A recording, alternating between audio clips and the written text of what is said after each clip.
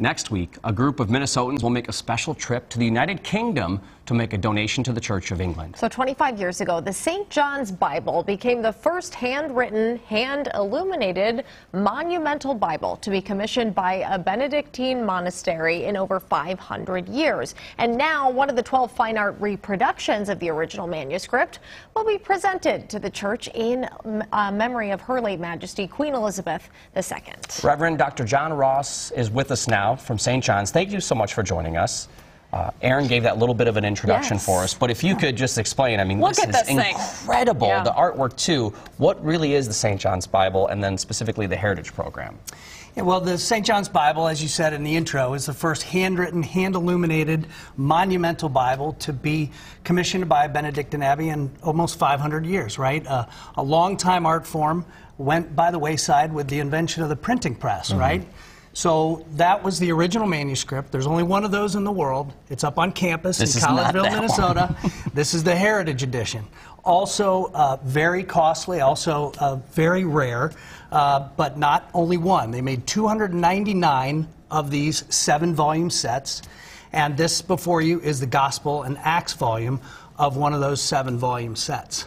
And what did it take? I mean, you talked about several people worked to bring this to life. What did it take? Yeah, there wasn't just one scribe sitting on a stool writing this whole thing.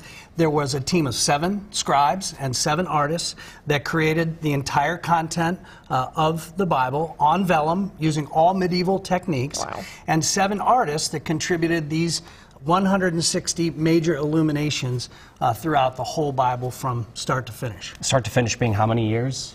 15 years, really, from the official commissioning to when it was done. Why do this? Well, that was the question posed to the leadership up at St. John's University and Abbey.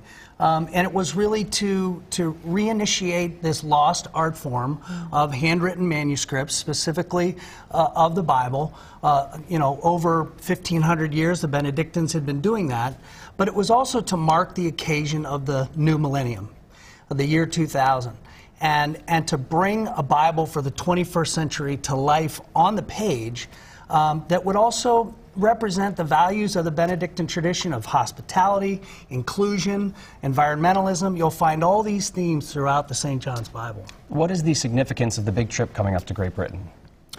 Well, if you zoom way out, we're going over because we all know that the world is in strife in lots of places due to religious wars and conflicts. But this Bible is bringing together different religions. And if you think about it for a second, a group of Catholics is taking a Bible and giving it as a gift, a precious Bible, giving it as a gift to members of the Church of England and the Anglican Communion. That's a remarkable ecumenical moment in history.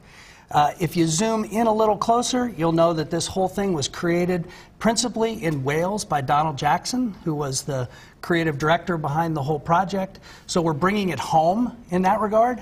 But it's also the mission of the St. John's Bible to ignite the spiritual imagination of people around the world of all faith journeys.